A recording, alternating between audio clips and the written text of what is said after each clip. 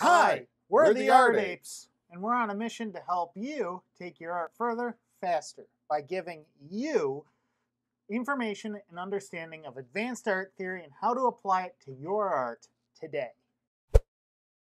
Today's video, we're going to cover some perspective topics and give some basic terminology so we're all on the same page. All right, let's swing right into it. Now, perspective. It's one of the most important parts of any picture. Even people who don't study art can tell when perspective's wrong. How many times have you seen novice artists produce barns that are 3 feet tall and people and trees the same height in the same picture? Many novice artists have been taught perspective by being sat in a hallway with a large ruler and a large sketchbook. Sometimes the students is taught the basics of 1 and 2 point perspective and vanishing points and leading lines, and that's it. As valuable information as this is, it only scratches the surface of perspective. When all's said and done, that poor art student, well, he's utterly hopeless at drawing from memory, but can draw hallways perfectly.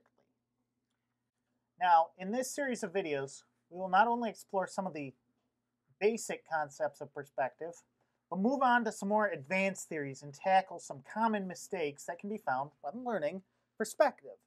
You still with me? I know that's a lot of perspective talk. Now, the first one is horizon. Isn't it beautiful? No, not that one. What we're going to be talking about is the artistic horizon.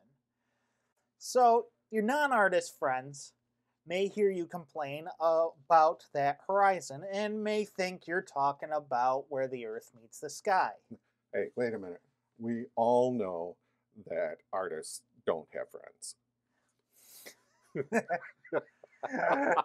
Now, the horizon you're complaining about is the artistic horizon. Not the one where the earth meets the sky. It's simply an arbitrary line where your eye level is.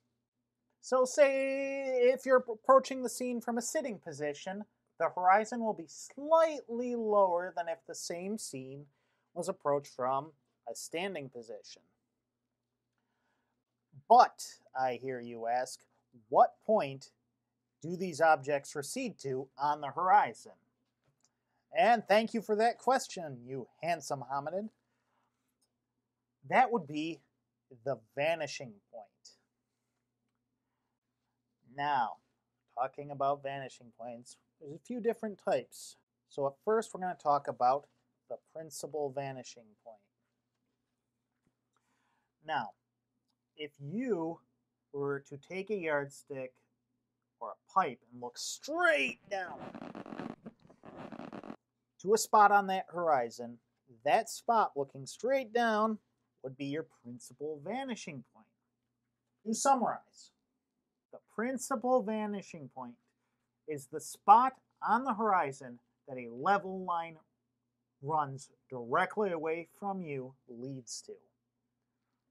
So it goes wherever you are and you're looking at the horizon, it is the point on the horizon that a level line runs directly away from you.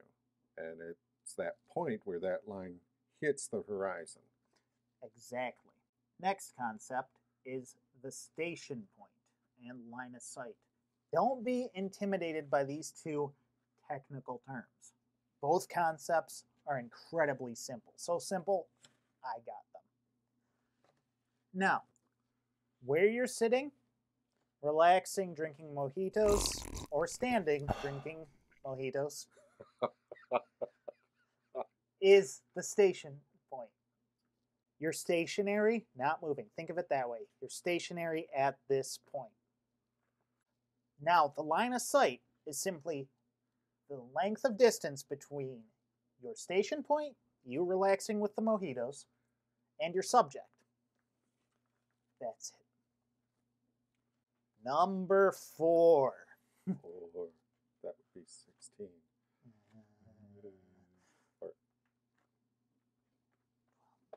Yeah, Yeah, 16. Okay. vanishing point. But we already talked about a vanishing point, didn't we? Yes, we talked about a primary. Now here's are some other vanishing points.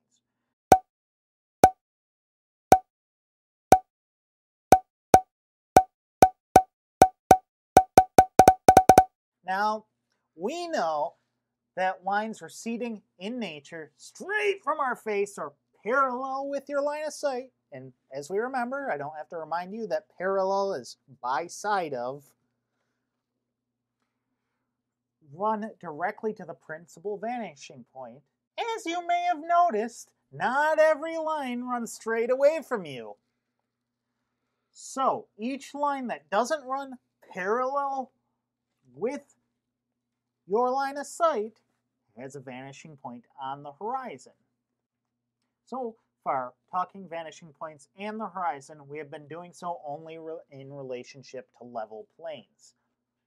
Parking lots, football fields, flat roads, American football, I'm looking at you, British.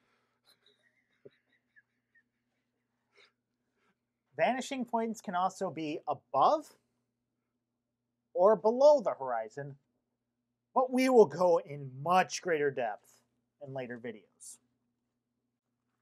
An important thing to remember is that sometimes vanishing points, really important ones, can live outside the space of your canvas, your drawing pad, or whatever you're making art on. These concepts barely scratch the surface on perspective, but are all fundamental to its understanding. Over the next series of episodes, within this series of videos, we will go into more in-depth study on this fascinating subject. Thank you for watching this video. If you have any questions, please comment down below. If you like what you see, be sure to press or gently caress that like button. If you want to keep up to date on all Art Ape content, subscribe and enable notifications. Now go get to making art, you handsome hominids. Woohoo!